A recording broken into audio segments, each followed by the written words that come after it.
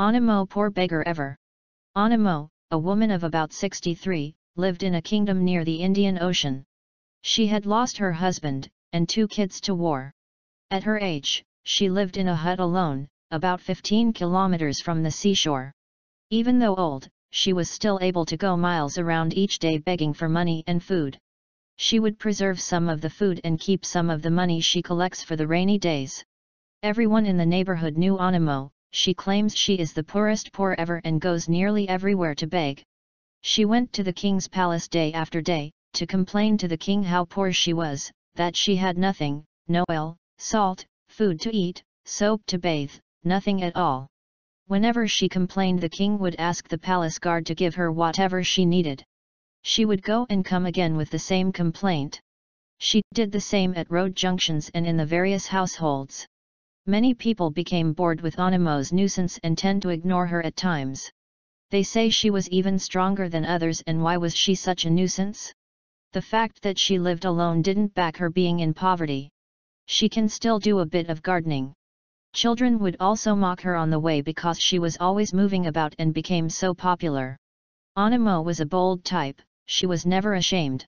She would even go to the mayor's and governor's offices just to show how poor she was and how badly she needed help. Of course, she had received a good dose of help from these high places just because of the pressure she put in, disturbing all the time. Animo had a female friend, Jadu, who lived very close to her. She would scold Jadu time and again that she was very lazy and that is why she was not getting enough help like her. She encourages her to always follow her to places she goes, and her life would not be the same, as she would experience a great change. Jadu was very reluctant to follow her proposal because she thought Animo was exaggerating the situation. Jadu was someone with a good conscience, who would not want to portray the image in society though she was poor. She advised her friend that though they are poor, it was not good to use their situation as a means of exploitation of others. She proposed they should jointly construct a small garden near their homes as a means to help make up for what others are giving them. Animo said she is too old and weak to do that. After a long time, the king could not bear Animo's nuisance anymore. One day he sent the palace messenger to announce to the entire kingdom that on the next traditional Sunday everybody should bring his/her problems to the palace. On that day Animo, with her bag of troubles, which weighed about 12 kilograms, came first and sat right next to the king's throne. People with difficulties began assembling with their burdens. Some carried theirs in big baskets, some in very large basins, and some in drums. Many more arrived with theirs which would fill rooms. Some others haul theirs in U-hauls.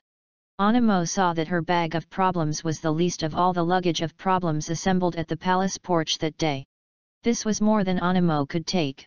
She secretly carried her tiniest bag of problems and cunningly found her way, tiptoeing through the back of the palace, onto a footpath that she followed hurriedly back to her home. Many who saw her tiptoeing, laughed in silence. The king came and asked, "Where is Animo?" The guard said she had suddenly left with her language. The king was surprised but out of his wisdom, understood why. He then spoke and advised the whole community that had gathered to always pray to God and beg Him for the graces they need to carry their crosses because some people have larger burdens to carry than others.